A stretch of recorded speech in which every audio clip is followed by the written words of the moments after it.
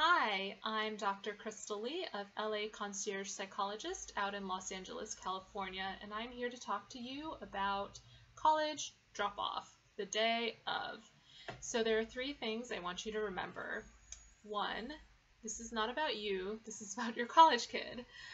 So you really want to let them take the lead. This is the first time they're going to be fully responsible for themselves, and you don't want to baby them, and you don't want to undermine them. So you really want to let them take the lead in terms of, how they're going to arrange their room and decorate and those kinds of things.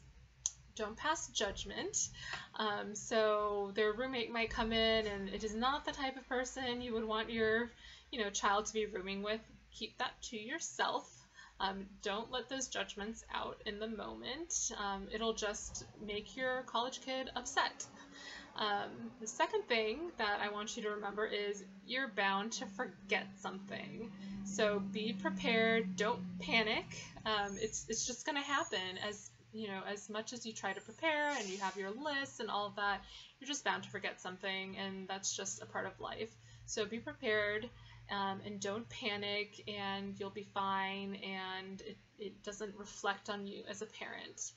And the third thing I want you to remember is to think about your parting message with your college kid. So of course you want to show emotion. I think it's a little more concerning when you're a robot. It's a little disconcerting and kind of creeps your kid out. But you don't want to be a big blubbering mess, because that kind of tells them that I'm not going to be okay without you and you need to take care of me. Instead, you want to let your kid know you love them, you feel confident in them, and you're going to miss them, of course, but you'll be okay.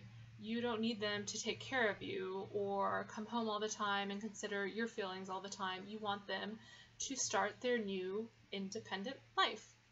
So those are three things I want you to remember, and drop me a comment if you have any questions, and in a couple of weeks I'll talk to you about life after the college drop-off. See you soon. Bye.